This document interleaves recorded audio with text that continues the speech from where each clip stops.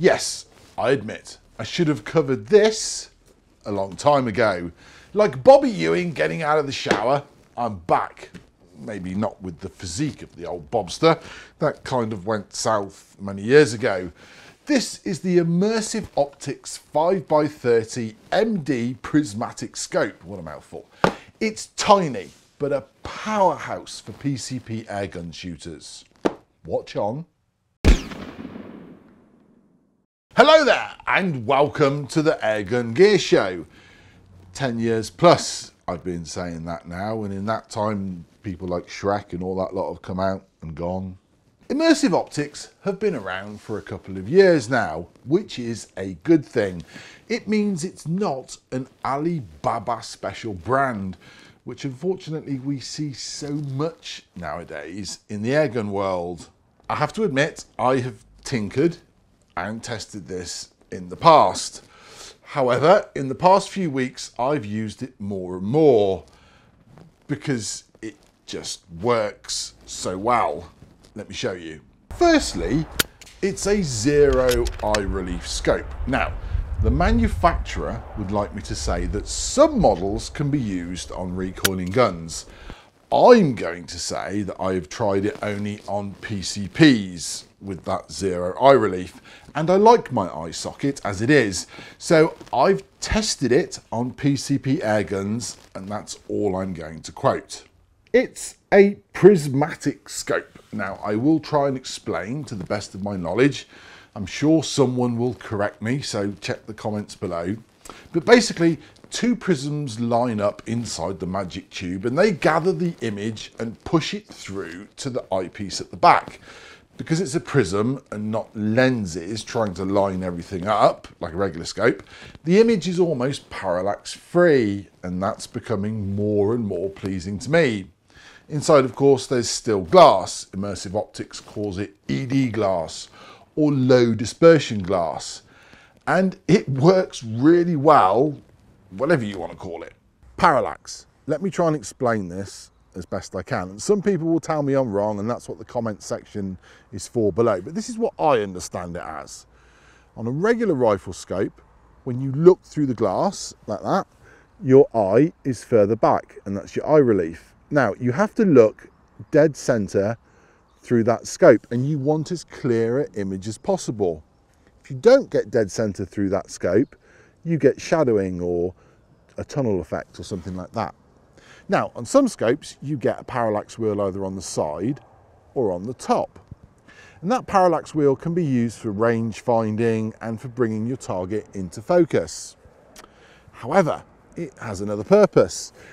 If you look through the scope and you've got your range and your target, if you bob your head a little bit, ever so slightly with the gun in position, you want to turn your parallax wheel until you get as little bobbing on that reticule as possible. Because that then means that you're tuning all of this up to make sure that your pellet goes exactly where you want it to land. Now, that's my basic theory on parallax. With a prismatic scope, as we said before, you get a lot less eye relief compared to a conventional scope. And mine, for me, is about there.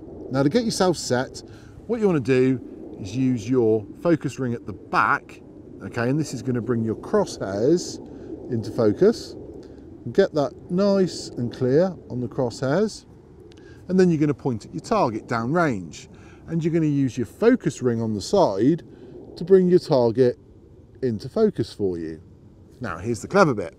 Once you've got there with all that, you look through and you can very gently bob your head a little bit. Now, if that crosshairs is going up and down, what you do is adjust that focus ring a little bit more, like that, and it removes the bob on the crosshairs, which means your pellet is more likely to go where your crosshairs are on, and that's the reduction of the parallax effect. Now, I'm not saying you're going to get zero parallax effect using one of these, but from what I can see, you get far less than using a conventional scope, and that really is because you've got those prisms doing their magic and you've got a lot less to look through compared to a regular scope. Therefore, to summarise the whole parallax thing, it is generally regarded that a fixed focus prismatic scope has less parallax error compared to a regular scope. However, that is fixed focus. That is probably why you get less parallax error.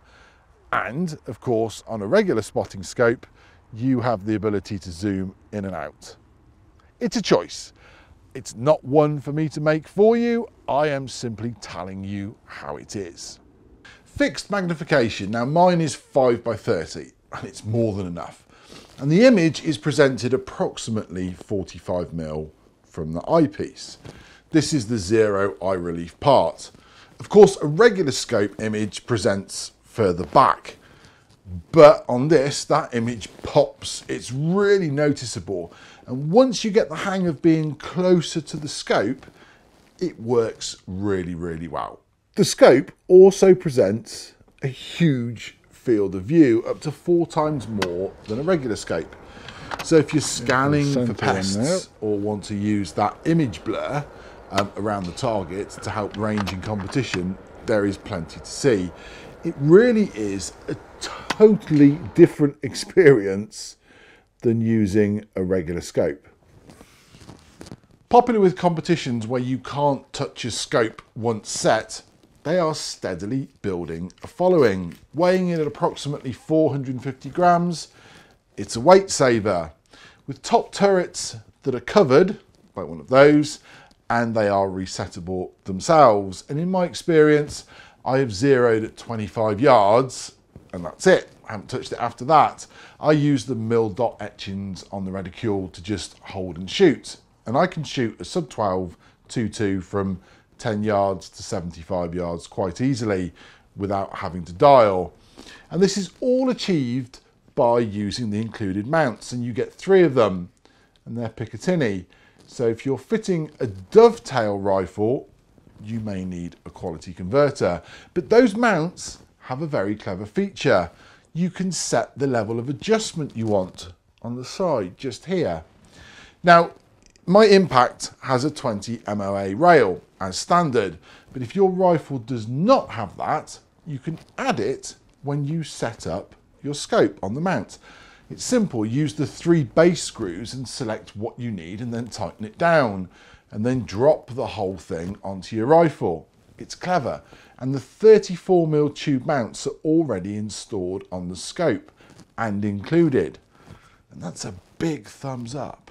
Something that I have noticed with these Picatinny mounts on the underside is that on all 3 separate ones, there is only 1 pin here that will slot into the ridge on your Picatinny mount. So if you need your scope to go a long way back, like on my Impact, don't panic if that isn't fitting in the ridge. Because it's a recoilless rifle, those mounts actually still work very well. And you can just go ahead and tighten them down. And the one with the ridge, you can just tighten it down. And I know it's not connecting with that, but as long as you tighten those down, because it's a PCP rifle, it's not going anywhere. There is plenty of dialing on those turrets. I'll put the numbers on the screen now. So if you use that in conjunction with your adjustable mounts on the side, you've got more than enough for most uses.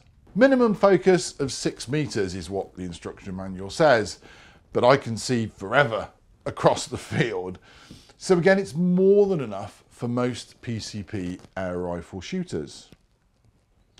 There's also an illuminated reticule, which is sort of just here, and there's a little snag with that, as I found out.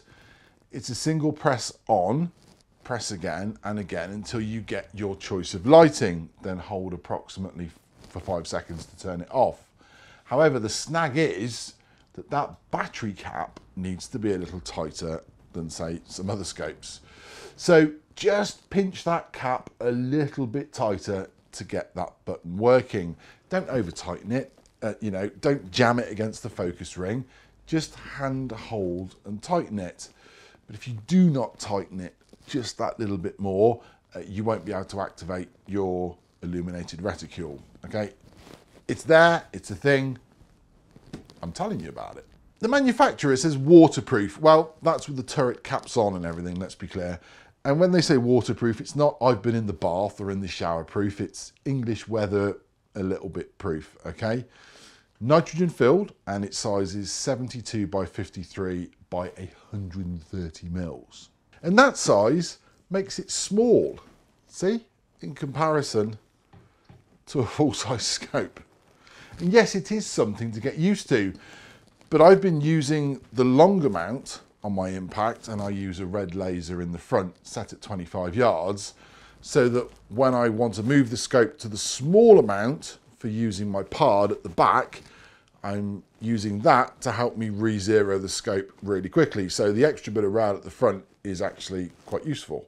I have the mil dot reticule, okay, so it's like the big cross with the markings on it, but you can get what's called a mil dot rapid scope, which is like a half circle with a dot in the middle, if you don't want to use the markings like I've got on mine.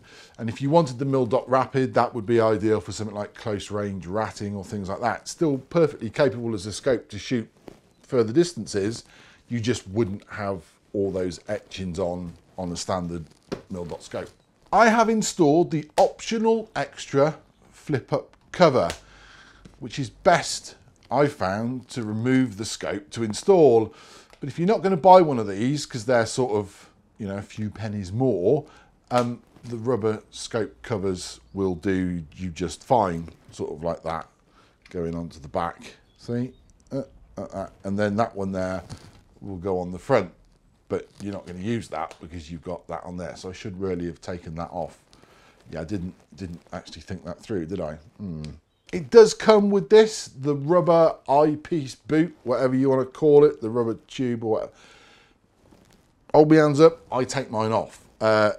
It seems to suit me better, but I take mine off. But you can put it on or off, or on or off, but I take mine off. The fit and finish, I have to say, is excellent, and it's a high quality scope, and it's comparable with anything else on the market. Now, I have scratched mine a little because I've been putting night vision units on and taking them off and on and off. So you have to kind of accept that. Everything is a bit of a tight fit at times when you're trying to be clever. So yeah, I've marked mine a little bit, but that's just cosmetic, and it really hasn't detracted from the ability of the scope. To get the best images, I've had to get Ben in with some extra camera equipment and some very clever lenses. Don't expect super clear images from your PARD or anything like that. It's going to do basic stuff for you, but for these high quality images that I'm showing you from the Immersive Optics scope, it's taken a bit of extra camera equipment. All right. Now, night vision add-ons, and I've got to take that off to do this. Well, they work just fine. It's a 5-power scope, and if you're picking one of the others in the immersive range, just take into account the power you select, because this obviously magnifies as well. You can't change the magnification once you've got the scope, so just think that if you're going to par it with something else, you don't actually want too much magnification. But this 5x30 works really well with the PARD and the sight-ons, and I'm using a Eagle Vision adjustable mount to clip that on, and there you go. It's as simple as that.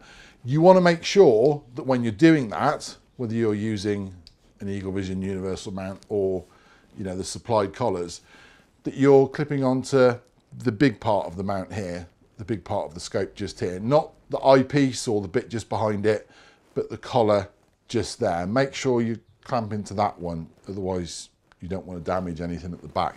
And when I say clamp, I mean, you know, we're not trying to hold up the Severn Bridge or anything like that. You're just trying to get it in place so that you can go out and shoot with it. So does it work? I mean, it's smaller, it looks different, it's got a fixed focus. However, yes, by the power invested in my large belly, it works really, really well. I mean, really well. Now, I would not recommend it for a Springer. Sorry, that's just my opinion. If you're a Springer shooter, then go and get yourself a cheap PCP or a CO2 rifle. just so you can use one of these, because it is actually going to be well worth it. It's compact. It comes with Picatinny mounts. It's so easy to look through. And you've got all that adjustability built in as well. And the thing is, it's available now as well. I'm not showing you something that is on the Never Never. They are available now. And I really like the almost zero parallax shift. It does help my shooting. I'm holding with the dots and not dialing, and I hit what I need to. It's a crisp, clear image, and it's taken me a little bit of time to get used to the zero eye relief bit. But I have to say, I do have to say, it is really, really good. That's it. I hope you found this useful and informative, and you now understand what an Immersive Optics prismatic scope is.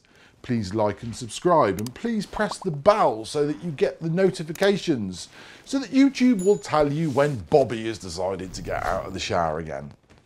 That's it. I'm done. Thanks for watching. Cheerio.